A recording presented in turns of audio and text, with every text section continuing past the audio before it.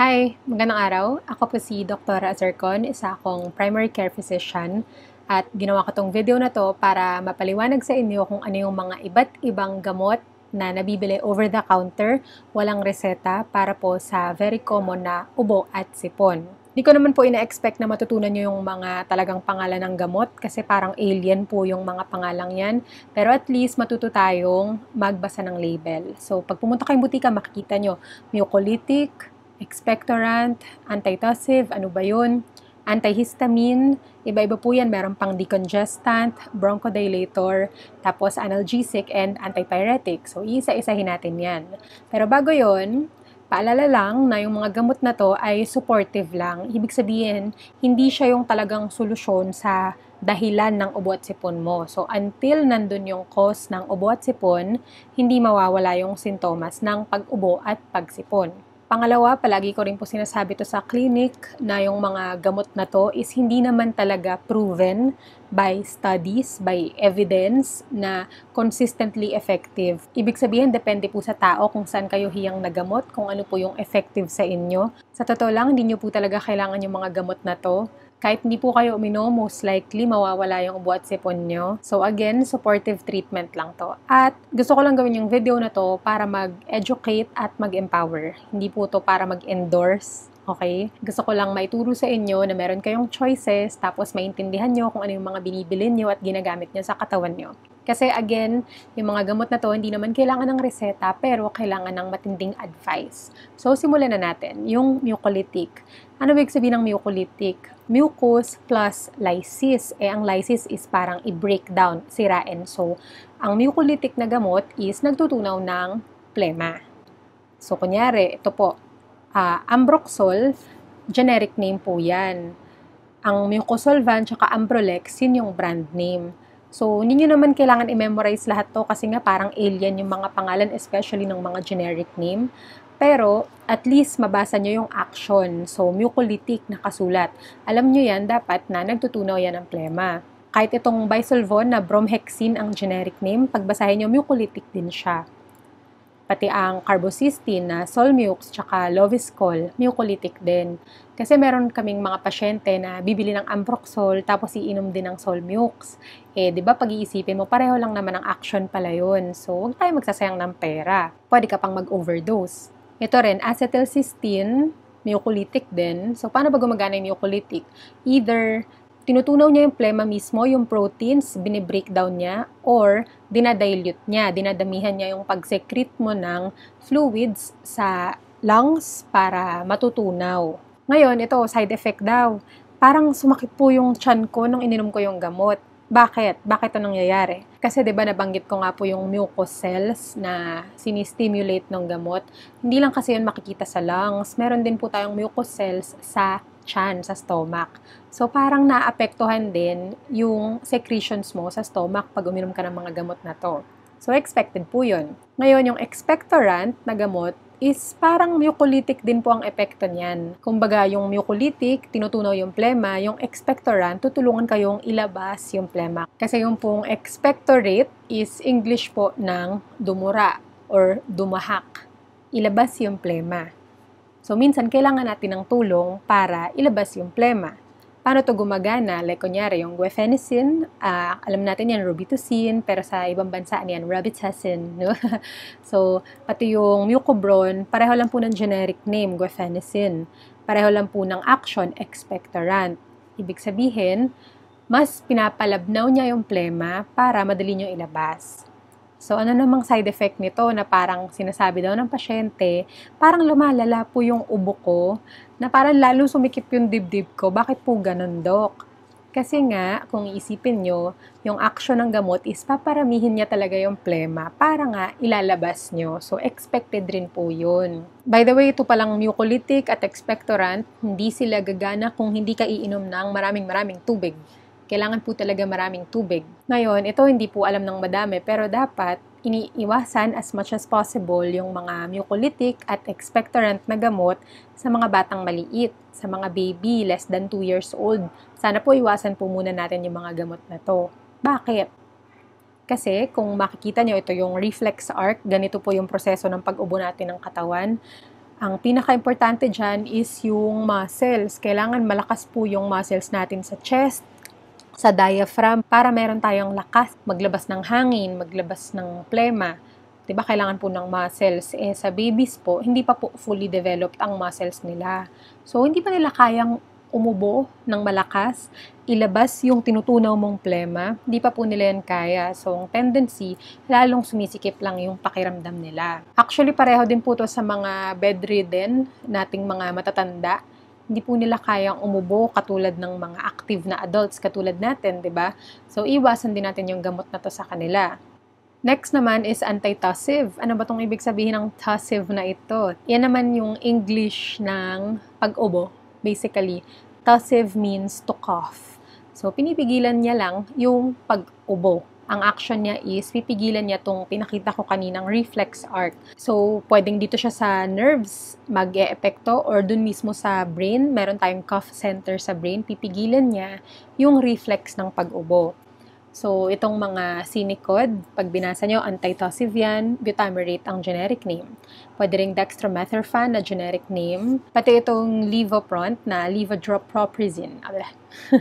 Yun, anti-tussive din. Ito, para sa mga ubo ng ubo na sumasakit na yung ulo nila or nakaka-apekto na sa trabaho, sa pagtulog, sa pag-aaral. Ubo ng ubo na wala namang plema, most especially. Pwede po kayo mag-anti-tussive. So ngayon, bakit naman daw dapat iwasan yung pagsabay ng mucolytic at expectorant with anti-tussive? Kung isipin nyo mabuti, may sense talaga yan. Dahil yung mucolytic at expectorant, pinapadami niya yung ubo para ilabas mo. Tapos yung anti-tussive, pinipigilan niya yung paglabas mo ng plema. So, bakit mo yun pagsasabayin? Pili ka ng isa. Pili ka ng isa. Ano ba yung mas sagabal sa'yo, yung makapal na plema o yung ubo ng ubo? Siguro kung bibili kayo ng gamot, pili po muna kayo ng isa muna. Ay, by the way, itong Vicks, yung pinapahid o yung mga cough drops, yung mga candy, nakakatulong din daw kasi pinipigilan niya rin yung reflex ng cough. Ngayon, proceed naman tayo sa anti-histamine. Ano ba yung histamine? Ba't mo yan pinipigilan? Kasi yan yung mga nire-release ng cells natin sa katawan tapos nagkakos siya ng pangangate, pagsikip ng daluyan ng hangin, pamamaga. So basically, ito yung nagkakos ng allergy. So para sa mga ubo at sipon na mukhang allergy, pwede kayo mag-antihistamine. So itong diphenhydramine, tsaka chlorphenamine, antihistamine yan, na nakakaantok, definitely. Yung cetirizine, classified supposedly as hindi nakakaantok, pero sa iba, inaantok pa rin sila. Tapos, ito namang loratadine, tignan nyo, pareho lang, Alerta, Claritin, loratadine pareho yan, anti-allergy pareho yan, or antihistamine. Ito daw yung hindi nakakaantok. Pero, pagkaantok lang ba yung side effect ng antihistamines na kailangan bantayan? Hindi po.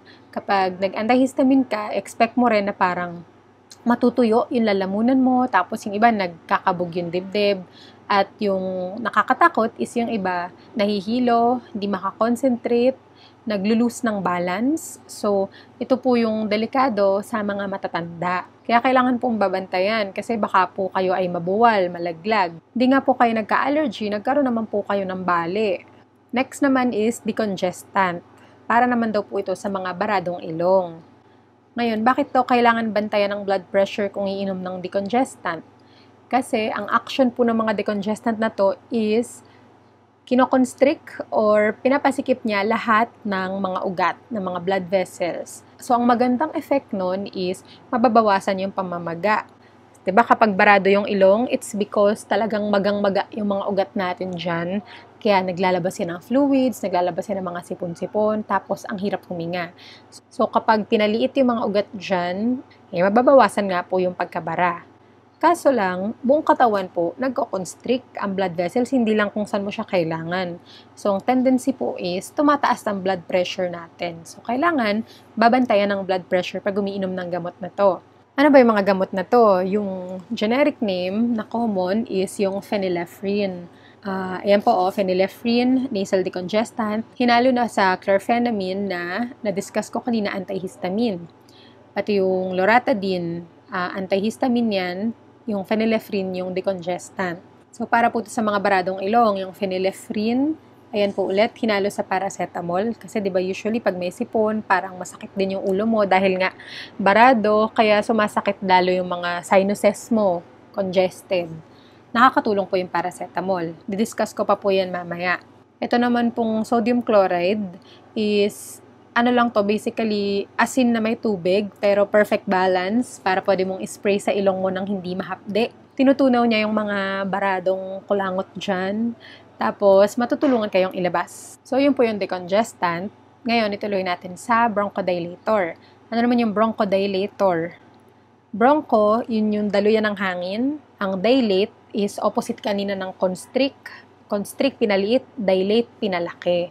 So, ito, pinapalaki or pinapaluwag niya yung daluyan ng hangin.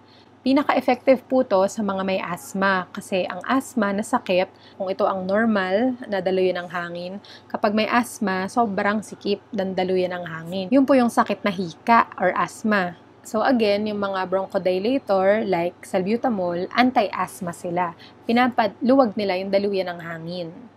Pwede rin yung procaterol, bronchodilator din po yan. At ito po nakakatuwa, yung lagundi, na very traditional plant na pinapainom sa atin.